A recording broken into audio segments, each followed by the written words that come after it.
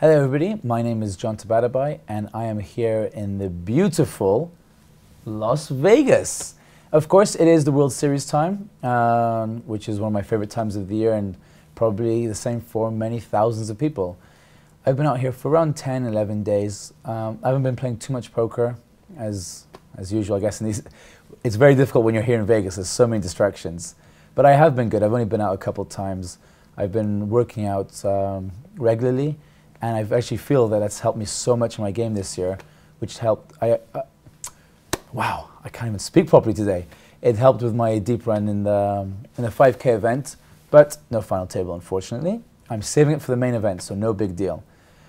The Betfair players all came out a couple of days ago, and it was really, what's the best way to describe it? It was like a team Betfair because there was so many people, unlike in the past where there's only been 5 or 10 people. This year, I think we had like 50 or 60 players, representatives of Betfair, which is unlike any other event. We had free roll qualifiers. We had like a bunch of the regs who were playing like the 5, 10, 10, 20 games. There was people, from the sit and go stakes, even people who were playing the lower limits, because Betfair ran, as most of you know, so many different ways of qualifying this year, which was beautiful. And it was actually very interesting to see. A lot of the people, it was their first time in Vegas. So it was quite fun, watching them walk through the casino, these huge buildings which you don't even have in the UK, with thousands of slot machines everywhere, girls barely wearing anything, sometimes guys too, which is obviously a strange sight. But no, it was fun to see people's first time reaction for the Virgin Vegas people. And our welcome party was actually really cool. It was down at the Laguna Bar in the Palazzo, where there were so many Betfair people. We actually overtook the whole area. So that was quite fun. And as a treat, well, a pretend treat, I guess, I thought I would give all the players 5% of my winnings in yesterday's event, which was the 1K bracelet event, because I generally thought I was going to go there and pick up $1 million. Turns out it wasn't that easy.